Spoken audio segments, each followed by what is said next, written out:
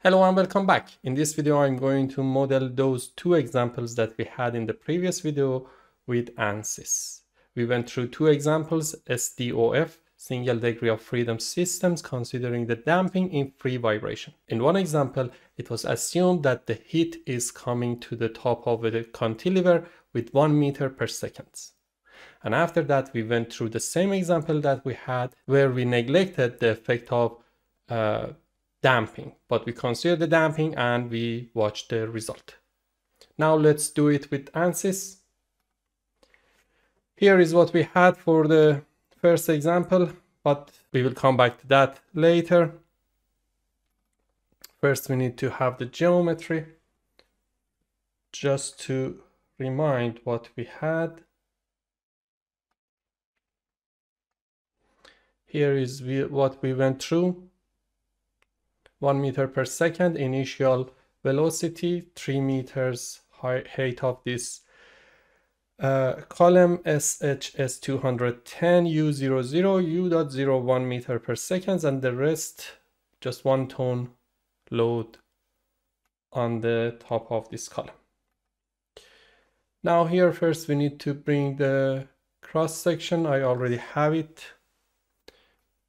Select it, feel it, and then we can just delete. I prefer that it is vertical, so we can just put this here, and then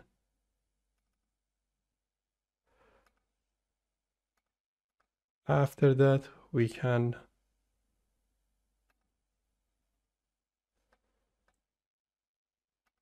bring it to the centroid of this coordinate. It is easier to check the situation if they are in the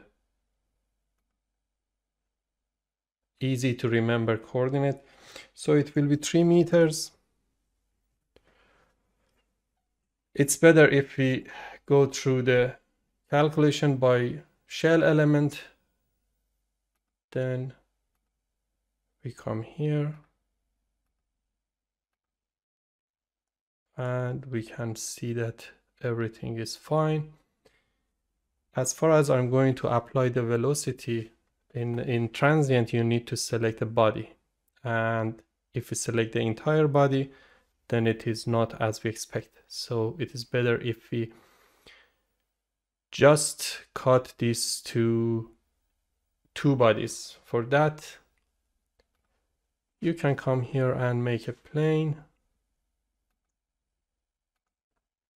After that, let's go with 50-100 millimeter, it doesn't really matter. And then we can split the body. As far as we splitted the body, we need to use Workbench to share the topology between these two bodies. Here our cross section is ready. We can go through a structural model here. When the model is updated, we need to apply the mass 1 ton on the top of this system. So here we have one place that we can add a mass. Here we can insert point mass and we can select the region that we want, and 1 ton is added as the point mass. The next thing is the mesh. I'm going to use face meshing. You select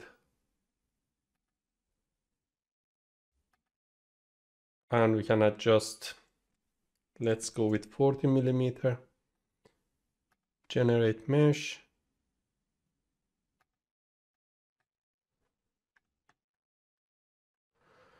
That's pretty good.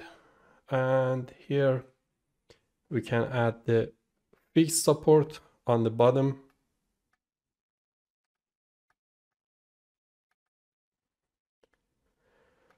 For the analyzer setting, I'm going to use 5 steps, which is going to be 5 seconds. And here we select to go with substeps.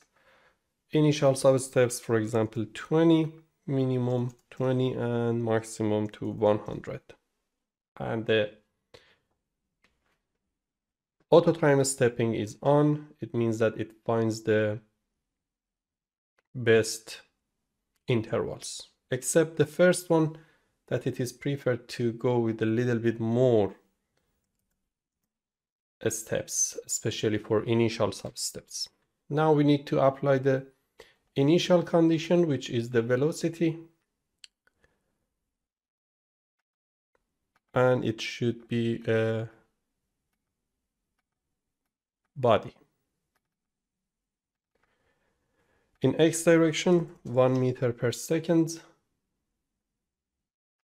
In the analyze setting, let's look at the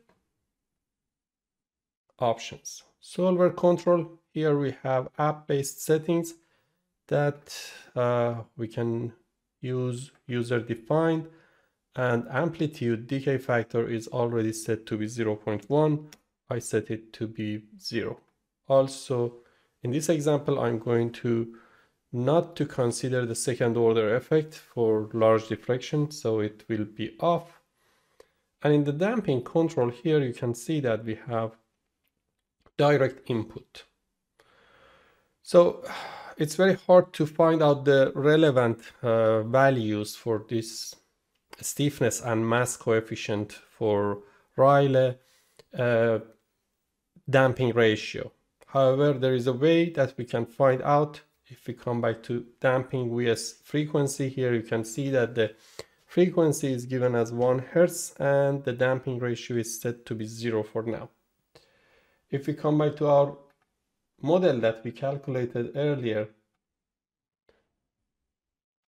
for the same example with this MATCAD code, the frequency is 5.27 Hertz. In this frequency, we can assume that KSI value is 0.05. It gives a good estimation of the factor. However, there are a lot of debates about the calculation and finding out damping ratio. If we come from the modal, you have the option to set the damping ratio right away from here, but if you change the modal option in the initial case to velocity, then again you will see the same setting. So here we can go with 5.27267 and set it to be 0.05, and automatically this stiffness coefficient of damping is calculated. It's not going to be exactly the same as we solved because the frequency might be a little bit different because of other factors considering for calculation of the stiffness of this column. For the results, I'm interested in the directional deformation, and as far as the velocity is in x direction, we can set it to be in x direction, and that's all. Let's solve it and check the results together. Here also you can change the solver output to be force convergence to check the intervals. Now the solution is ready and we can check the deformation in this case. Here we can have a look on this side and you can set the scale. Let's go with 10 times. And we can turn off average. Here we can see how it looks like.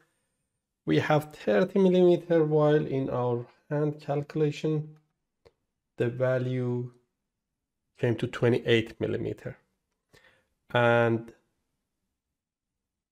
in a negative side it was 24 millimeter. We can just compare these two. Here is our solution. Horizontal marker. The top value is around 28 millimeter and the minimum value is about 24 4 millimeter, something around that.